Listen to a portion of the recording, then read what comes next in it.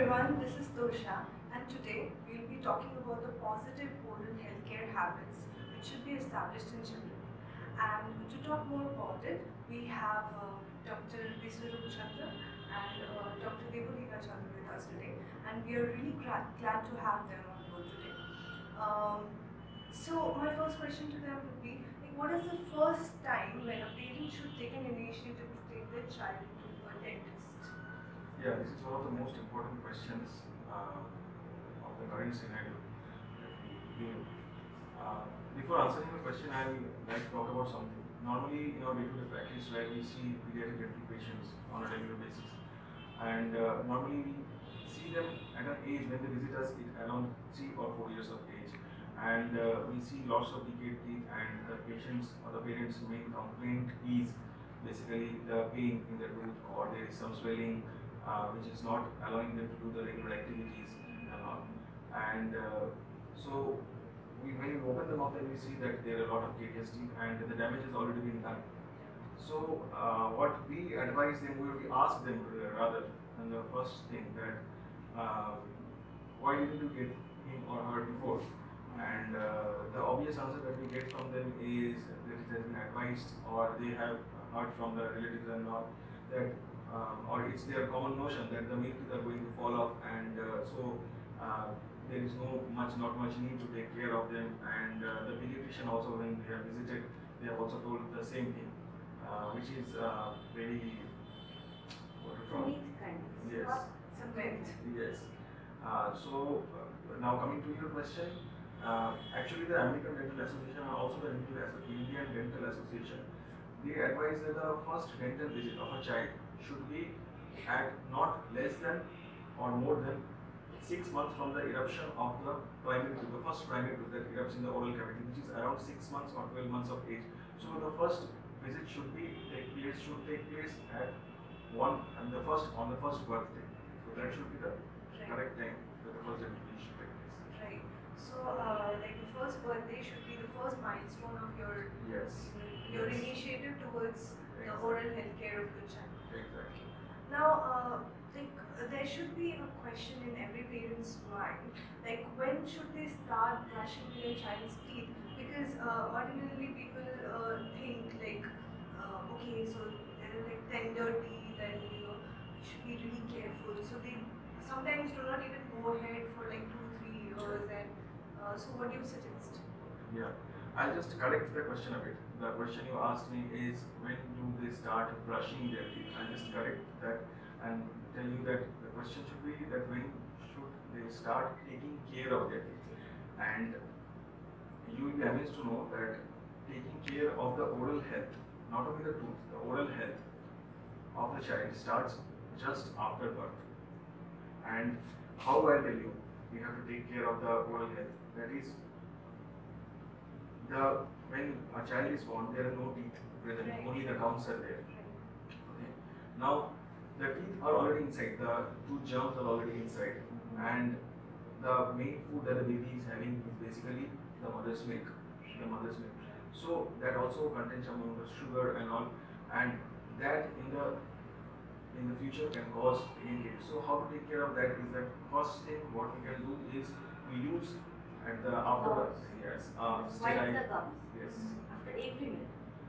Okay, so and they are not feeding you water, so everything is in milk. So after every time they are taking it, they have to wipe the gums.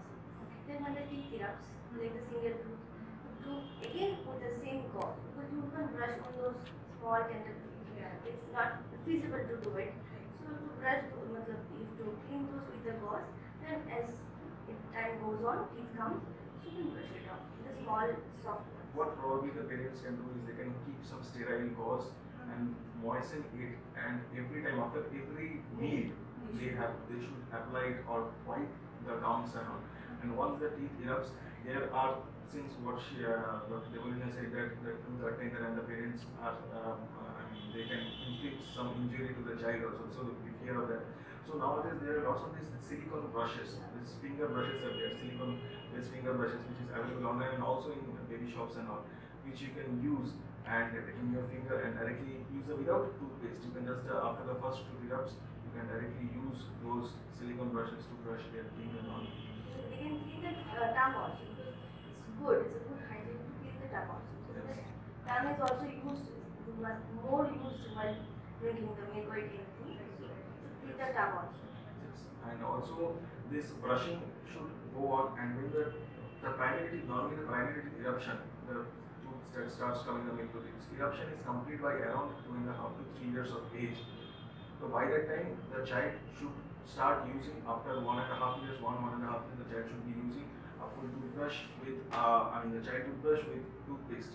And it is recommended that there are separate baby child toothpastes are there, kids toothpaste are there, and it should not be used, and the adult toothpaste should not be used for children, as we always alter the dose of a medicine for a child. This is a common notion that normally when parents come and I ask them that what kind of toothpaste you are using for your child, and they normally tell that all the toothpaste that we are using, Colgate, and all whatever we are using, the child is also using the same.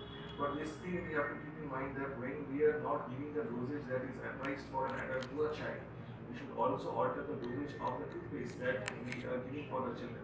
So the children toothpaste, the most important thing is the presence of the concentration of the fluoride that is present in the toothpaste, which is quite higher in adult toothpaste, and if it is used for the child, can cause much harm in the child.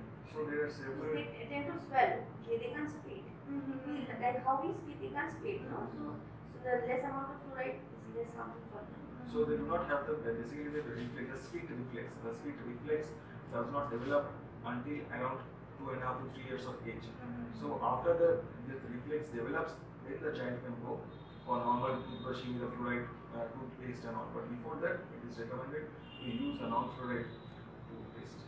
The toothpaste that normally the kids use, it should be separate from the toothpaste that normally the adults use, because the dose needs to be altered for medicines for children. Similarly, the dose for toothpaste also needs to be altered for children, what we are using for adults.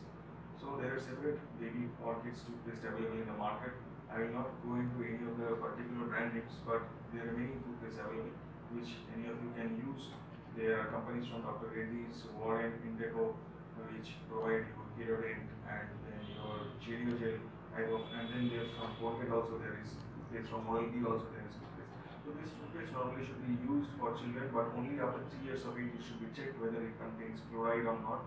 And also one more thing that is important is that I do not know that how many people you have noticed or not, but these toothpaste normally are sugar free for children, which because one of the important factors that has been found that the sugar concentration of most of the medicines and all are so high that they themselves can cause caries, and the sugar content in food and all, as we already know.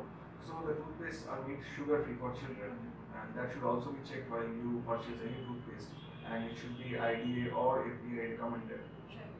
So moving on to the next question, like how can parents help their children to learn about oral health care and kind of prevent any kind of decay caused to the tooth?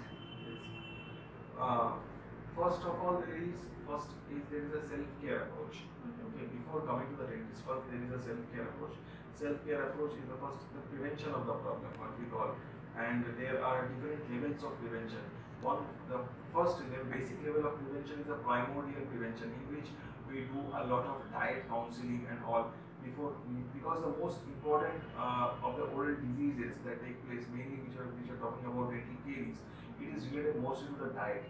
So the diet needs to be modified for a child.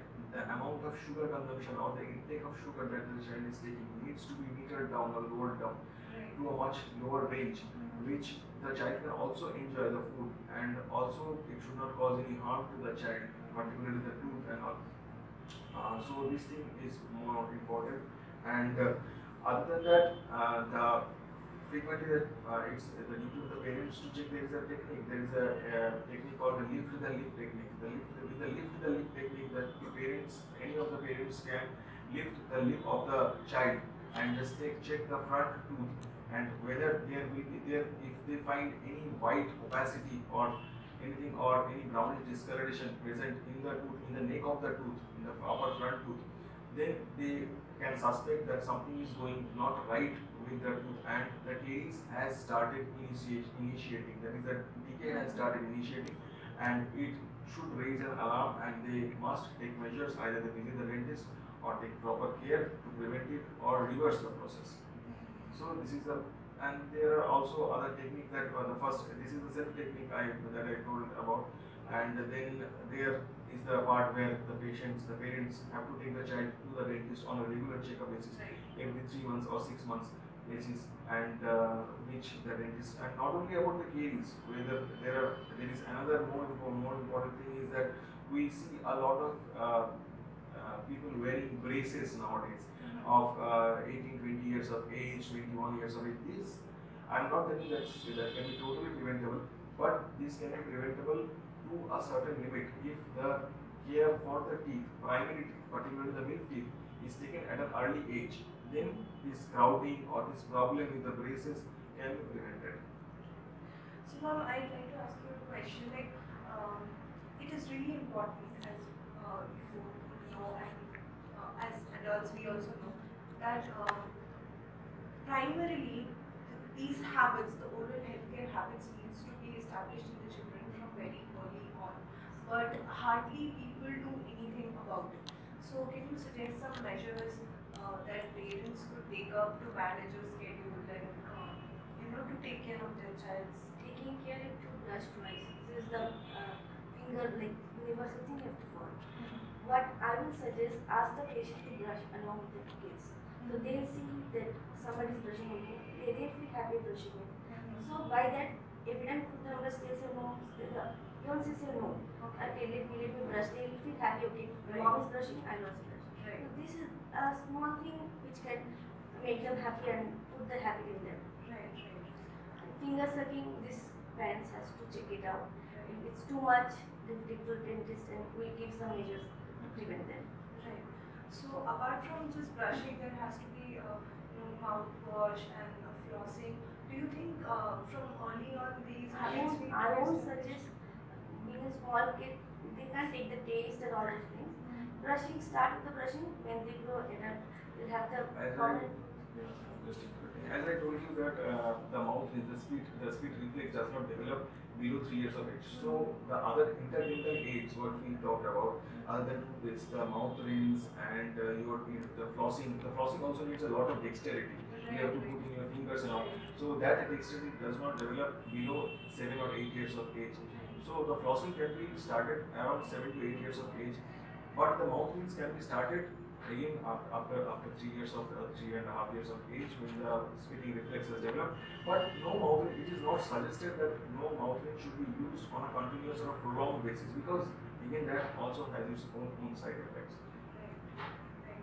Okay, so it was really great having you both over here. We have a small token appreciation for you. This is for you, ma'am, and this is for you, sir. Thank you. So It was really our pleasure also to be invited by you and coming to this platform and getting attached to you. It's really great. Thank you for calling us. So it was our pleasure, and now you know how to take care of your children's oral health care. And stay tuned to us at Facebook, Twitter, YouTube, LinkedIn, wherever you are. So I bid goodbye. Bye bye.